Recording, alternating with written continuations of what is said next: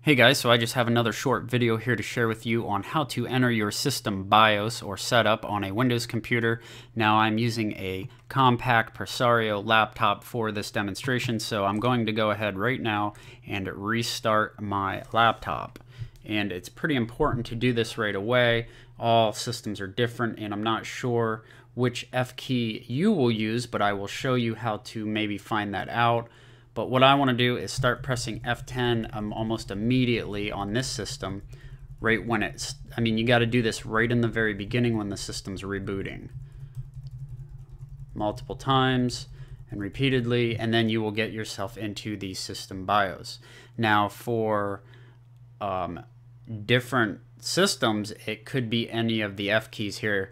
The common ones are like the escape button, F1, F2, F10 are usually the common keys associated with trying to enter this system BIOS or setup. So I'm in the BIOS at this point. I'm going to go ahead and exit, and I'm going to pause this. I'm going to press the pause key over here on the keyboard. It says pause as soon as I get some stuff. Okay, I just pressed the pause button so I could actually catch this stuff down here at the bottom.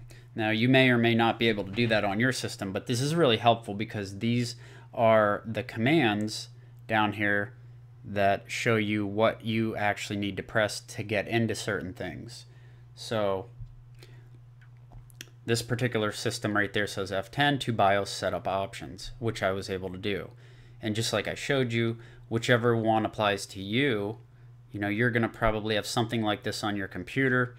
If you can't get a prompt like this, or you don't see something right in the very beginning when your computer is booting up like this, where you can press the pause button and actually look at it and see what to press, then I would, like I said, try F1, F2, maybe the escape button or F10.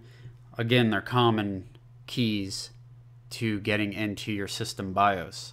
So that's pretty much all I have for you guys. I'm just going to click enter and let the system reboot, but that's how you go into your system BIOS on, pretty much any Windows computer should get you in there. So thanks a lot guys for watching, and I hope you guys like, subscribe, and comment. Have a great one.